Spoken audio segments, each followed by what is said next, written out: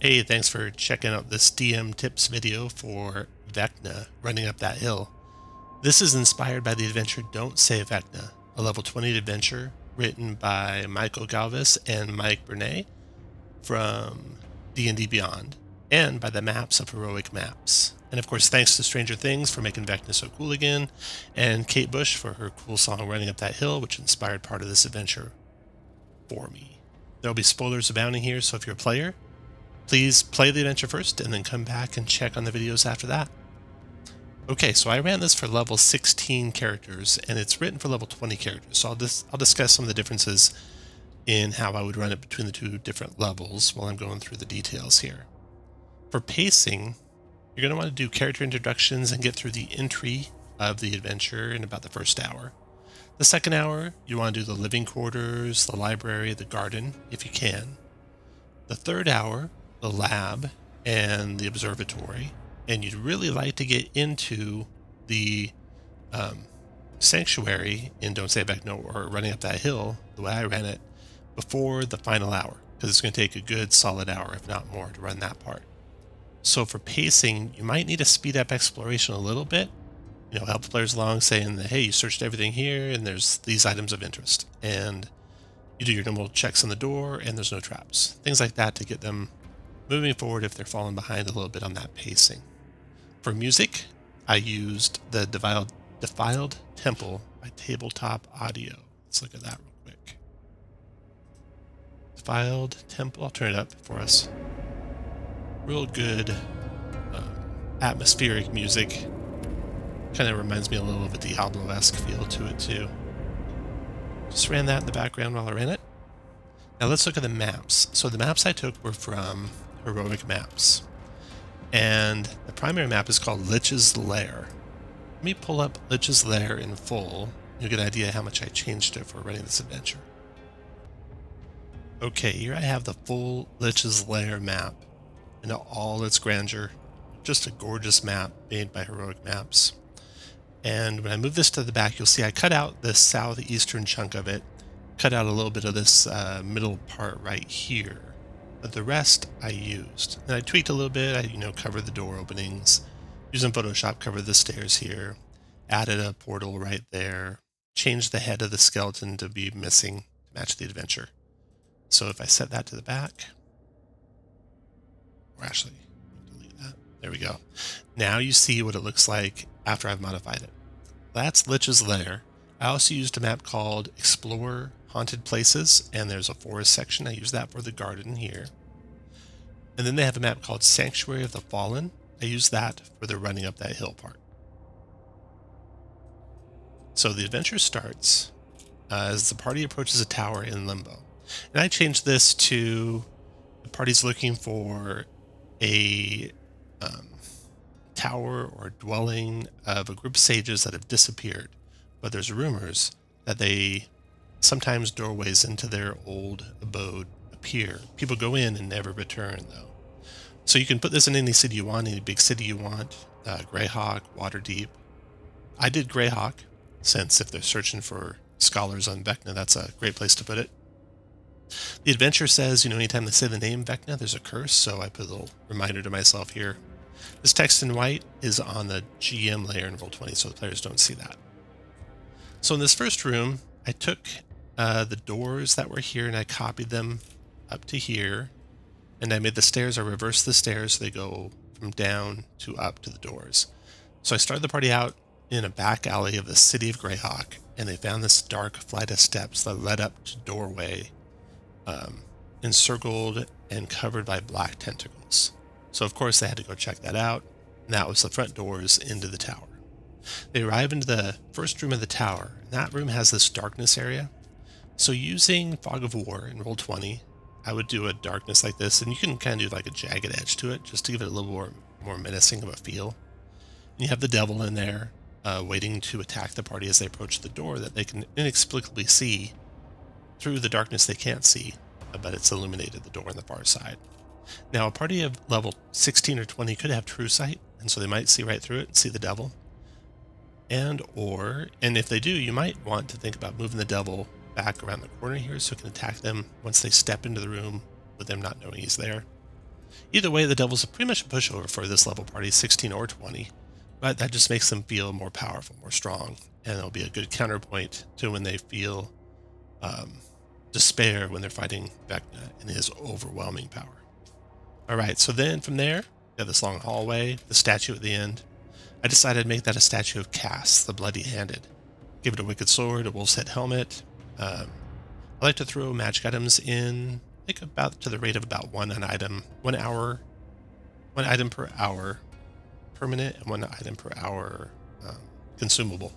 So I put adamantine plate here on the statue of Cass. Then we get into the living quarters, which is the second level of the adventure Don't Say Vecna. And I have a place for Bryn, a place for Kaylin and Aiden. Various statues here. Again, this is all in the GM layer, so players don't see this. I made one of Aiden, one of Kaylin, one of Bryn, and then one of Vecna. But Vecna in his original human form, so the party might not know that it's Vecna. The storage that the party might see in the bottom level of the tower if they dispel the darkness back here. Instead, I put in the storage room. That's here. And then for sprinkling through some more magic items, Pearl of Power and all the slipperiness here in the bedroom. And yeah, that's the second level. So then the library level, actually, yeah, the library level. So up to the library, which is I think still on the second level of the original adventure. But this is a great Lich's library, but also great Sage's library. So this dungeon, you know, it's Lich's Lair is what it's called, but it worked great for a Sage's Lair that had been like become overwhelmed by the evil pouring out of the dark gate that they found. And the spiders fit the theme of Vecna. I thought about putting some spiders in this adventure, maybe like in the garden section, and that might be something I might do if I ran that again. But let's get back to the library. So in the library, there's this book, and what a great place to put an illusionary Book of Vile Darkness. And I made it do all the things the Book of Vile Darkness does as regard to harming individuals. And there's even one member of the party that was very tied to nature, and the Book of Vile Darkness destroys nature. And so I had it doing more to them. And finally, when they could see it with true seeing, they saw it was an illusion. The door to the garden I put right next to it, and that's fitting that the book, you know, makes the garden dead, because that's what it does with natural stuff. So here is the garden. Here's the scarred tree. Again, not a very tough fight for this level characters, but it just makes them feel more powerful. Another counterpoint. I put a stone of controlling earth elementals and the erupting earth that came up when the ghouls poured out. All right. Then from the library, we come to the laboratory. Here you have the masses of flesh on the ceiling, which is Bryn and his consumption of the other sages.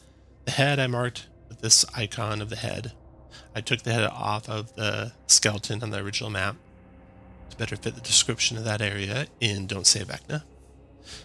Speaking of Don't Say Vecna, I don't know if I caught it every time the players said it, but they did say at least one time, and from then on they called him the Whispered One. And, you know, they take the damage in the adventure for saying it and struck a player mute for 10 minutes or 7 minutes. Okay, these are Shambling Mounds. And I originally used the Shambling Mound token, and I should have, in retrospect, used a more fleshy token like Gibbering Mouther, and then just assigned it the Shambling Mound stat block, which is what I will do if I run it again. And as these things died, I just kind of had them kind of like come together and move the head to whichever, you know, remained if the one with the head on it was destroyed. And then I put in a potion of greater healing and a potion of stone giant strength here in the area of all this laboratory stuff.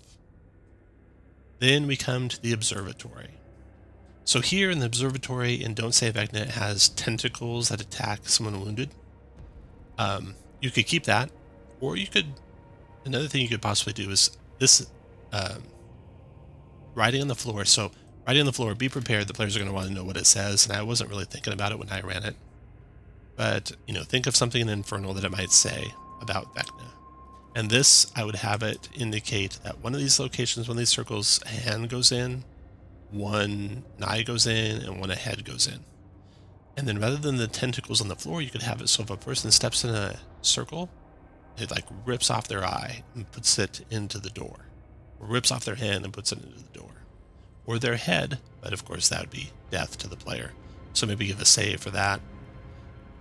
Or hopefully have the other ones happen first so they know what might happen if they try it. And then I would put these pools here as like being original Sage pools, and the writing all obscured on those. So now we have the black gate, and then when the party opens the black gate, they have this processional hall that climbs. This is the running up that hill part, and this worked great. I had Vecna right here in this very first chamber, and in a spot where it would take them more than 30 feet of move to get to him. So most of the party would have to dash to get to him. And of course, Vecna's attacks. When I run these big monsters, or all monsters, I like to up their damage to make it just that more, I guess, dangerous and that much more suspenseful for the players. So if I was doing level 20, I'd be having Vecna do about 1.8 times damage. When I did level 16, I had him do 1.5 times damage. I did not run Legend or Lair Actions, nor the Book of Vile Darkness at level 16. Level 20, I want to bring those two things in. Also at level 20, I think 272 hit points is too little. I've run some level 20 parties that go through that in less than a round. So consider upping his hit points, and definitely use the Lair Actions at level 20.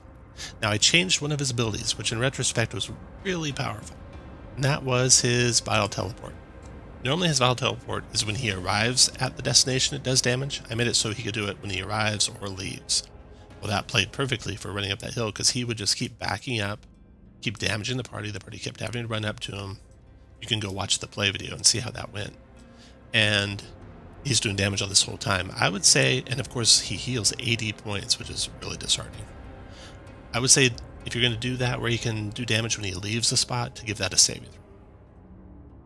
There. And you could even tie how much damage he regains to how many people he injures too. Something you can think about.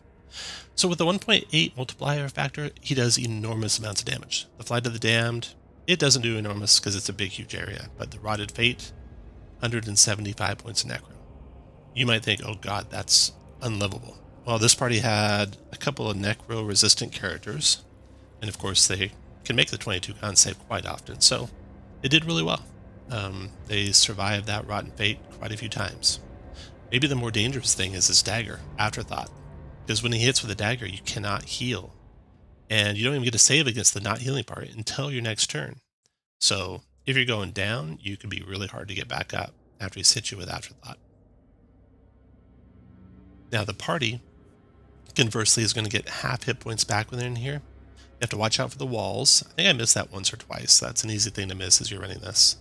Forbiddance, I didn't really do anything there, but no one else really brought in like a celestial summons or anything like that, so that didn't come into play.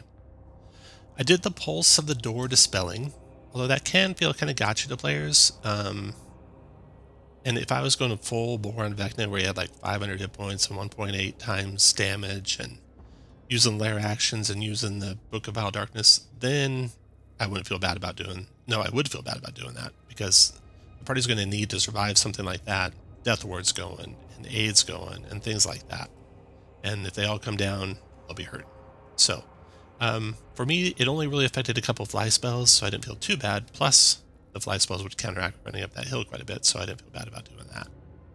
The flames. So when they open that gate, the flames erupt. And for the flames, I used, Roll20 has like a marketplace, and Kristen Carlson has a thing called Toasted Thaumaturgy, which I grabbed a 40-foot fireball from that, and I turned it blue in Photoshop. So then when they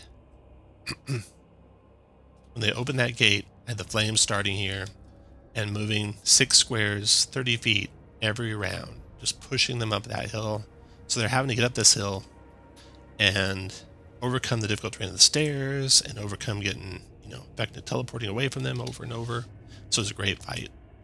And then it ends up in the Well of Bones here at the end. And Vecna's like, I will add your bones to this well if he's going to kill him. But they defeated him when I ran it here in the final room. I think the lifesaver for them was a Chill Touch spell. So Vecna has resistance to Necro, but he'll still take a Chill Touch. And then that will mean his Vile Teleport, which lets him regain hit points, doesn't work. And that was the the game changer for the party there. It's tough to do because very often he's going to use a reaction to stop Chill Touch.